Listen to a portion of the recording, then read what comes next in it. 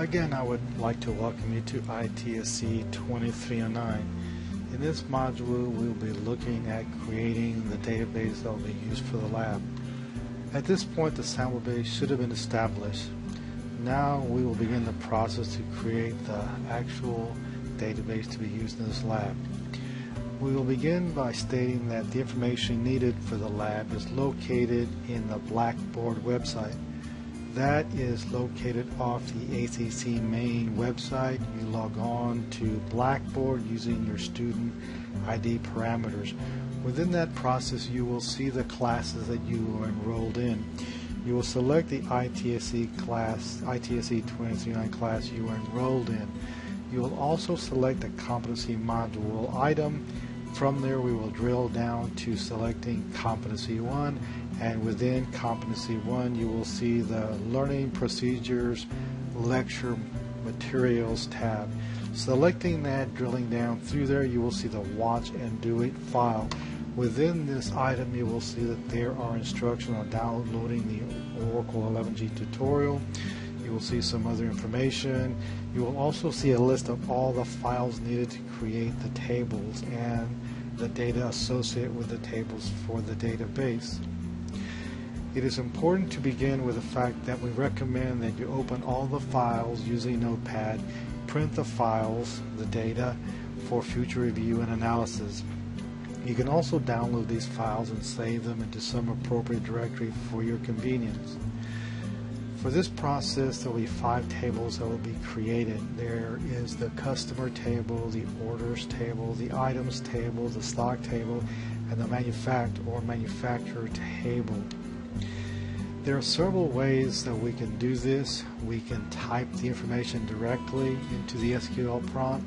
You can use the copy-paste method, which is a line-by-line process. You can also do a load-import script process. Whichever one you choose is okay, depending on what your comfort level is. We will begin by selecting the manufacturer file off Blackboard. You will see that as you open it in Notepad, you will have this instructions. You will do a copy-paste scenario, and you will see this item where you will paste it into the SQL script in the SQL workshop. At this point, you will press the Run button. You should see a table created at the bottom left. This process will be continued for all tables. It will also be continued for the data process. We will also be looking at the upload function. This is a little bit more involved. It requires you to select the SQL script process. Here you see an upload function. You select the upload function. You will be required to use the browser button to select the file location. You will select the file location in your appropriate directory. At this point, you will see the file name that you have selected. You will do upload. At this point, you will see where the information is listed. You will select the file name. You will press create, and then you will use the run function. At this point, you will jump to the browser object tab. There you will select the manufacturer table that shows. The data processing follows the same methodology.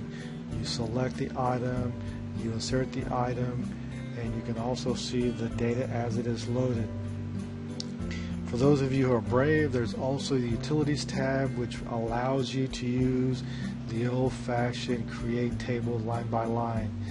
You use the Utilities function, you select the table, and at that point you're able to create the tables in a table field line by line description process. It is not recommended at this point, but I show this to you because you'll be using this later on to create some tables in other processes. This ends this portion.